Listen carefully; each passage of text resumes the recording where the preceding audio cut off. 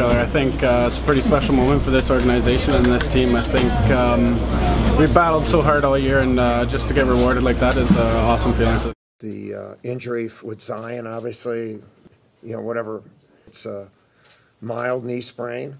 We don't know how long he'll be out.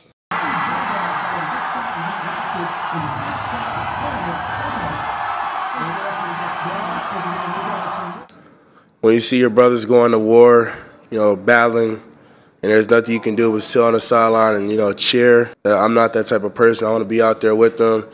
I think when you have a child with special needs, the milestones are so big for the whole family, and it's so encouraging. When that ball rolled around the rim, it looked like it was going in, but you know, as Coach K talks about a lot with the basketball gods, we had our back